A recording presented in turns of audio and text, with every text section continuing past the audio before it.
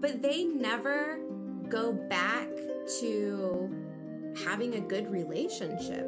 I feel so sad for Egwene, but I also kind of see how their stories take this parallel path where Rand for a while feels like he has to become hard, like Queen Diar, like Stone Rand, like hard Rand. And Egwene gets, I'm just gonna say, like, brutalized so many times. Oh my god, yeah. Where she kind of almost takes the similar path where she toughens herself up. It's just interesting that this is the moment where things branch off for them. And it's sad. We know how things end up, and it's just, I don't know, it's sad. It's bittersweet. I hate seeing Egwene cry. It made me feel sick. Like, I don't know why. It's just, I don't even like Egwene that much. And in this moment, I was just like, girl, like, I just want to give you a hug. I want to sit on the couch and eat ice cream with you. Right. But I don't think that this is her completely being upset at losing Rand. I think that she's a long way from home. It's all kind of hitting her at once. She's going to Tar Valon. Her life is starting a new chapter, and she's really leaving everything behind. Yeah. No, I think that has a lot to do with it too. Like, watching Rand walk away is basically like watching her expected future walk away. I mean, she might not even know why she's crying right now. Yeah. It's just being hit with so many things. So, yeah. I sometimes cry on vacation, even when I'm happy. It's fine. Yeah. Faldara sounds like a great vacation. They didn't even get to have their feast. You know? I was actually kind of looking forward to that. Yeah. Again. No Beltane, no feast for the Amyrlin. God, those Trollocs are the worst party crashers ever. Speaking of party crashing, again, just I love these little attentions to detail. The women's quarters in Faldara don't have real windows. They have arrow slits with cute curtains.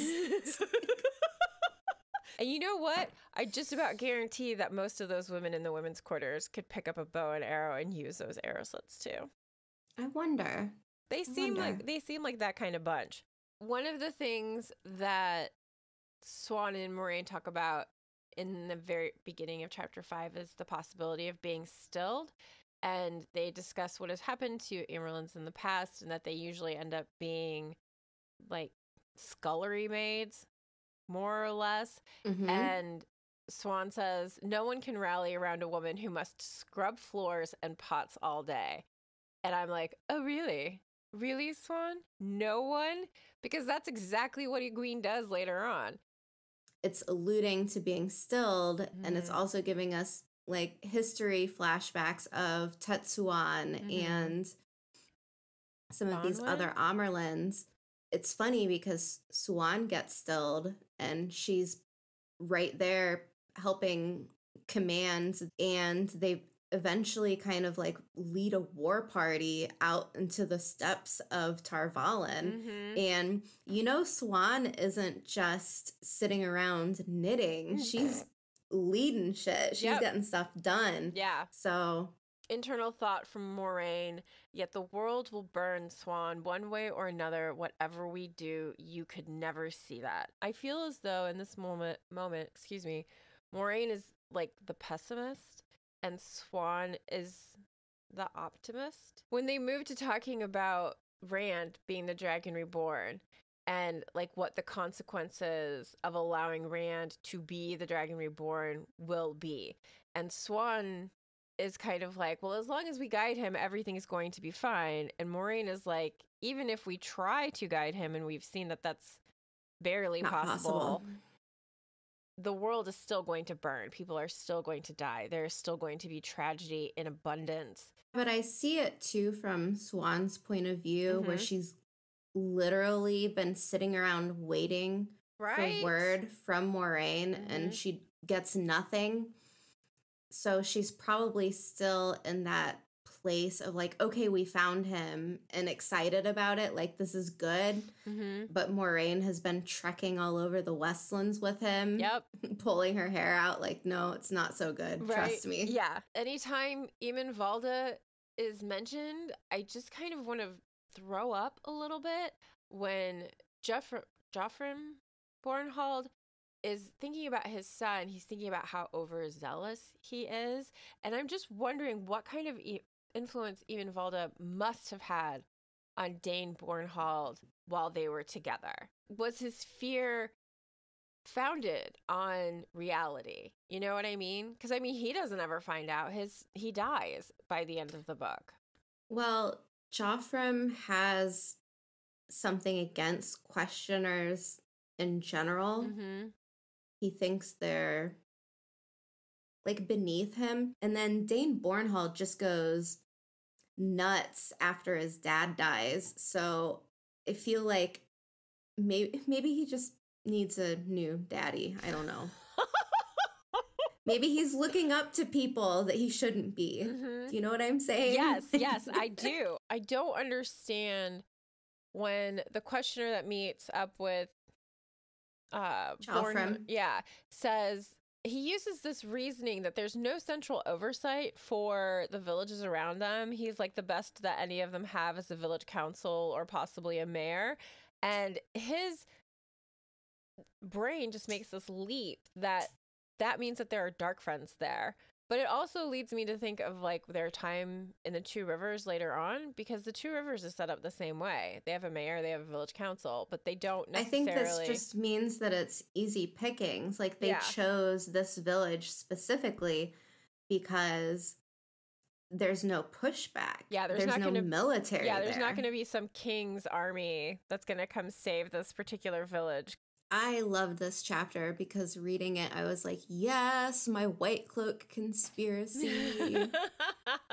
It just feels so spot on because Bornhold is talking about Morghese being toppled. Mm-hmm. So this is probably why the White Cloaks were passing through the forest in Eye of the World, which we had talked about before. Mm-hmm. They're trying to enter Caemlyn unnoticed. Mm-hmm. And then this is followed by Bornhold being told to sneak a legion of soldiers into Terrebonne. And this is about 2,000 soldiers. Mm-hmm. So Joffrey says, yeah, maybe 50 or 100 could enter without question. Right. There's a lot of questions going on in my head about how exactly this White Cloak approach into Terrebonne is going to be handled. Yeah. I do like this talk about Terrebonne and kind of the strange things happening on Tommen Head, because we know that these reports of the strange things happening on Tommen Head are true. It's the Seanchan. And again, this questioner is telling Bornhold that there's female channelers, and it's the Domane, however you say it. It's interesting how we get this first look into Joachim Carradine. So we've got a dark friend pushing these White Cloaks into Terrebonne. So I mean, this is his directive from Baalzamon. Right. You know? So Bornhold is like, who's pulling the strings? And I'm like, the Dark One! The Dark One's pulling the strings! It has been a really long time since I read the books, like, for the first time. And I am fairly certain that the first time I read this, I did not think about Liandrin being Black Aja. But I also don't think that I was alerted fully yet until like she mentions it and she's like, of the Black Aja you've heard. She comes at the Lady Amalisa and it's almost like this extra fervent servant of the light almost, when she's like, do you serve the light, my daughter, or whatever, and she's like trying to help her with Lord Algamar. Like, there's definitely something conspiratorial about the way that she's behaving, but I didn't necessarily think that she was a dark friend in that moment. Did you? Yes. Yeah. You like had her pegged immediately. This is a dark friend. Yes. Yeah. Okay. I did not trust her at all. She's projecting hardcore. We know she's a dark friend, and then she's accusing the Lady Amalisa of being a dark friend. It's just like, yeah, oh, whatever. Yeah. Her like whole power trip throughout that entire thing is so frustrating. She's always looking for power. When she's talking about this compulsion weave that she can't do properly, she's like, how hard she tried to make that particular weave be more than what it was. And then Moghedien shows up and is like, hey, by the way, this is what it should look like. I think I don't really love her as a character because she feels so black and white.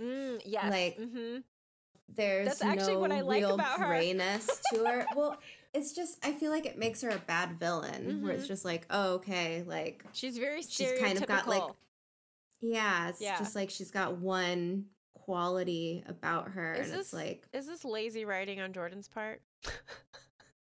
No, because he has so many thousands of characters. Truth. But I think just this early in the beginning, he had to give us someone that was a baddie. And this is who it ends up being. Yeah. I feel like it's compulsion botched. Like that moment where she finds Rand and she's trying it on him and he's explaining the agony that he's going through. Like, she's obviously not approaching this with a delicate touch. You know what I mean? But it worked, though. It works, but it's faulty. Like, she had to go through all kinds of things to get Amalisa knocked off balance. And I know with like Rand, she never got to do that. Like, there was never that moment where she was like able to break him down mentally. And I think that's one of the reasons why he was able to push her off so hard, besides just being like Two Rivers stubborn, you know? Okay, compared to one of the Forsaken, it's shit. Right. But I think she got Amalisa completely in her grips. And then Amalisa went to all of her maids and had them hunting Rand out, like sniffing him out. So it worked pretty well, I would say. Yeah, I wouldn't say that it's ineffective. It certainly does the job.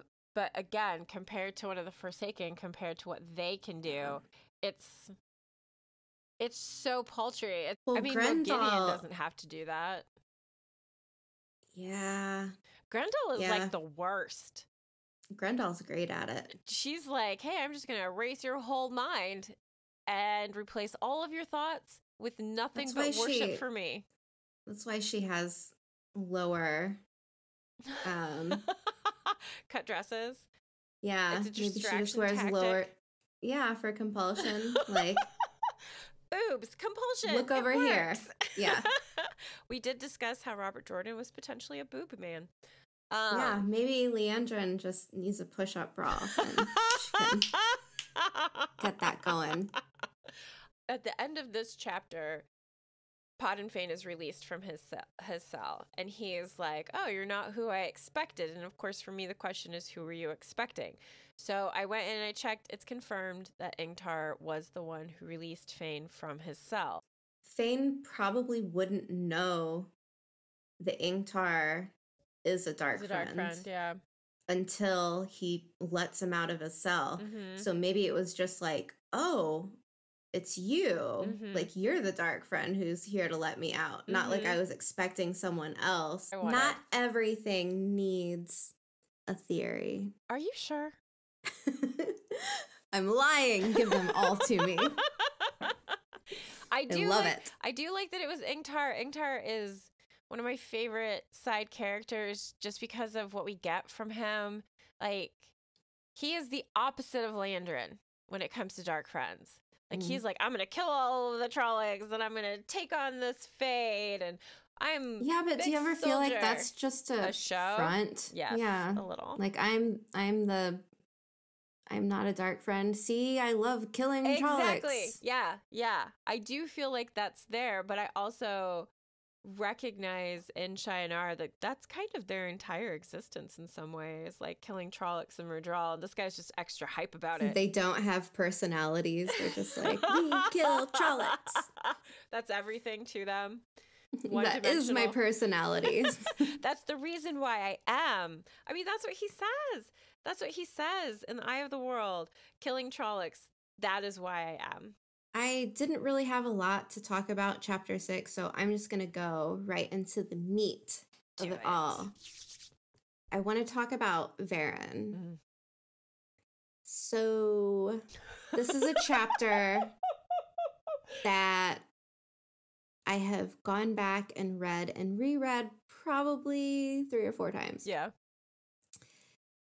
And in this moment, it is when we learn that the Horn of Valir has been taken.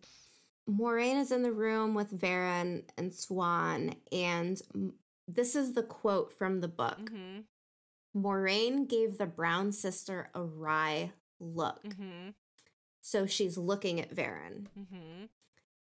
She then speaks to the people in the room, which is Verin. Then we must find the dagger, sister. We must find the dagger. Mm-hmm.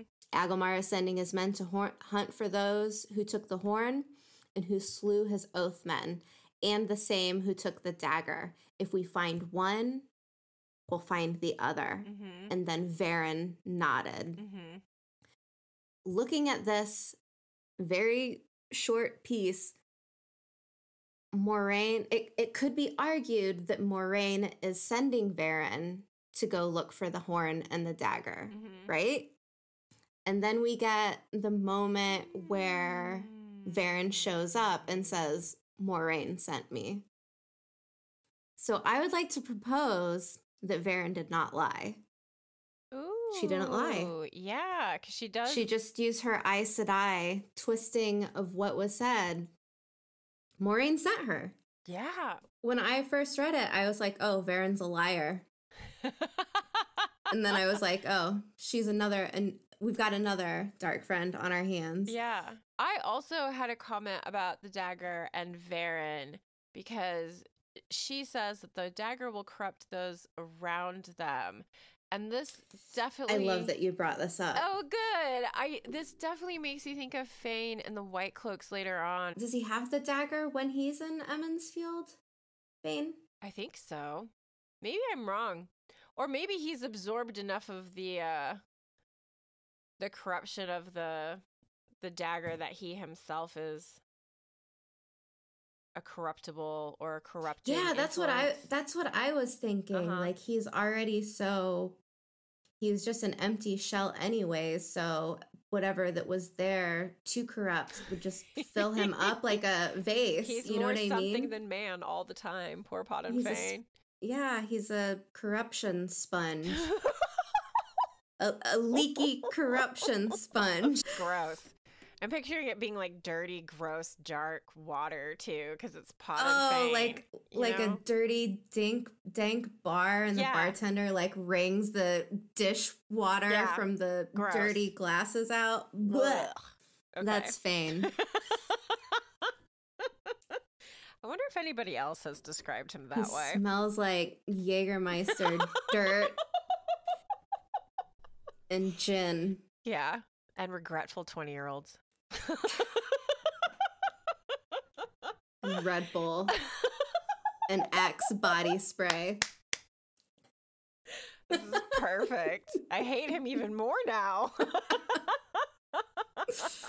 That's so funny. So the passage in my book, page 120, that refers to Luke and Isam, one did live and one did die, but both are. And I love this. This is such a tragic backstory, and I feel as though it's one of those like little ones that is like breadcrumbs that gets dropped throughout the series, and you have to piece it fully together yourself.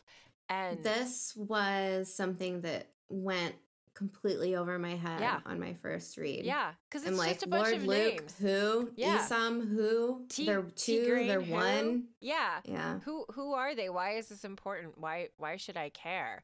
But who they become is just so fascinating. Like the Slayer character, this combination of two individuals to one individual who kind of can switch back and forth is creepy. It's creepy, but it's cool, and I really like it, and I love that it's in this prophecy. So this whole dark prophecy from Varen is fascinating. There's so many things about it that we could probably talk about, especially since she's Black Aja. Like, I have to wonder if Varen also has access to some sort of weird dark archive out there because she's also Black Aja. It almost feels like this would be something Varen would join the Black Aja to get access to. So, like, I agree. She's so she can decipher a Trolloc script or whatever. Yep. I mean, yeah, it's really dumb. Like, it's an awful idea, but or maybe she was trying to decode it, looking for some archive or something, gets caught and was like, no, I'm here because I love the Dark One. Yeah. That's why I'm here. Yeah. And then just got stuck in it. I think that'd be really fascinating if there was some sort of weird library at Shale Ghul or something that we don't know about. If she had her own story, it would be more fascinating than her story in the Wheel of Time. Like, her backstory that's what I like is more so much about her. She gets kicked out of Farmatting. And she has for writing graffiti. Is that what it is? Yeah. It is? They were like, no, we hate you. Your graffiti sucks. This is according to Pips on Twitter. This is our theory. Well, then it's canon. We had it sealed to the... I don't remember if it was sealed to the stable or sealed to the tower. It was one of the sealed to the meetings on Zoom. And we were talking about what did Varen do in Farmatting to get kicked out. Right. And the unanimous answer was like graffiti. It was like, this town sucks. And they were like, get out of here, you thug. So no subtle ruffian. No subtle Banksy kind of art. Just straight up, this town sucks. Yeah. You know what? Let's plug that, because you know why? Because it's nice. If you're a listener and you don't do it and you would like to talk to some Wheel of Time fans. Yeah. Like, actually talk to them. Yeah. And you don't even have to talk. Some people just hang out on the phone and listen to other people talk. You can lurk. If you think this is something that sounds like fun, just get a hold of us or get a hold of Pips or Snakes and Foxes on Twitter. Yeah, and they can lead you in the right direction. Yeah. The conversation direction. Because I mean, when we chatted with Zach last week, one of the things that like really touched me was that he was like, this is the first time I've been able to have a conversation with someone about Wheel of Time. And I think there are a lot of people out there like that. Like, I know for me, anytime somebody mentions that they read the series, I'm just like, yeah, let's talk about it. Yeah, finding people who love this series is like, oh, we're best friends now. Someone knock on their door. Can I talk to you about our Lord and Savior the Dragon? Knock, knock, knock. Have you heard shout it to the world? Rand al'Thor, Nynaeve Almira. But I think we can wrap it up. I've got nothing else really that I. Yeah, I'm good. Okay. I'm good. Cool.